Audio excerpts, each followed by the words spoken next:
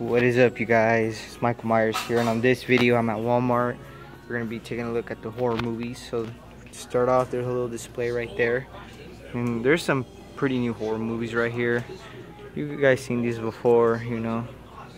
Here's this is like a 3-pack film, the Godzilla, Alfred Hitchcock classics, the Omen collection, Friday the 13th TV series, and then here we got the first 4 Friday the 13th movies.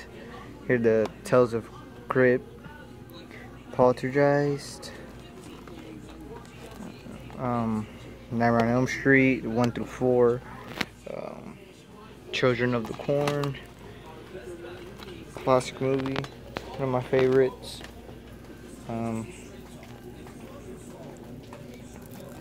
Got Hellraiser with the original cover, which I was trying to get, but I don't know if I'll be picking that up. It's only $5, but yeah, whatever. There's Halloween, the 3-film collection. Let me see this one right here. Clown Town. Have not seen this one. Oh, here's the Hannibal Lecter collection. But yeah, it's a triple feature. There's Child's Play, the Jaws collection, Texas Chainsaw, Killer Clowns, the Puppet Master collection. I only own the first one. I have the Scream TV show series. So I'll be out looking for the crazies. But yeah, The Visit. You got Sinister and Strangers. I was looking for this one as well. So yeah. Look, there's the Nightmare on Elm Street collection right there. The Purge. And they got the new Rings movie on Blu-ray, which sucked so bad. Here's the Ring collection. So yeah, where's their other horror movies? Steve, The Stand.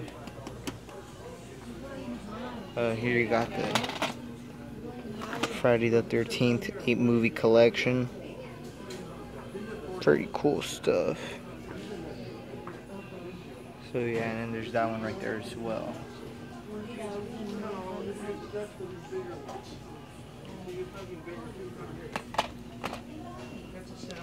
Oh, this is right here.